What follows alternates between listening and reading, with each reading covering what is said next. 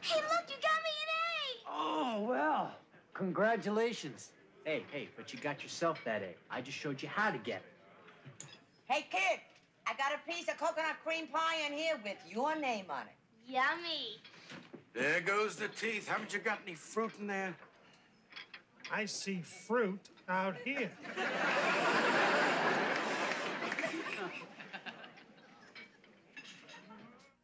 If you were the only boy in the world, And I were the only girl. that's not a good song for you, Freddie.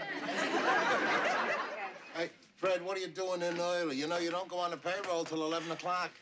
He's doing his homework. I can see that, but homework is for home. I haven't been home.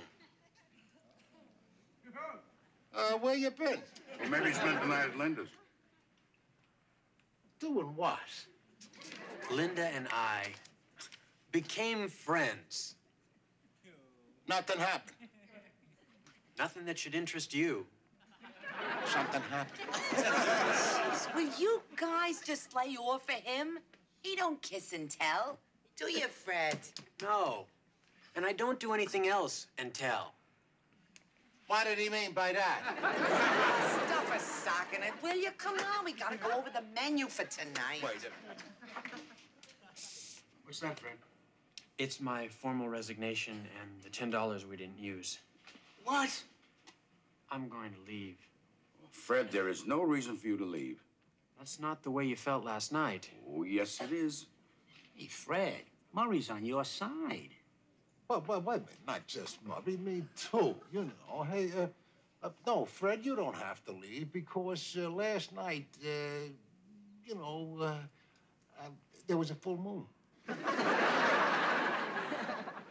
Yes, I do, Mr. Bunker. I'm different. You're not ready for different. Well, wait a minute there, kid. Maybe you ain't so different. What about Linda? Yeah, oh, I gotta talk to you about Linda, Fred. I had fun with Linda, but I've had fun with lots of girls. I am what I am, and it is different. I know what this is, you know. It's Tom, yeah? It's what Tom said about him yesterday. Archie, Fred does not know what Tom said about him. Sure I do. I've known Tom for a long time. He used to hang out at that place I worked in Flushing. You see, I never liked him. He can't forgive me for that. You mean Tom is in the closet? That's right. And a dirty old closet it is, too. I'll finish out the week, Mr. Klein. Now, Freddie, yesterday, Tom had the nerve to call you a fruit. Now, why didn't you tell us about him? Would you have believed me?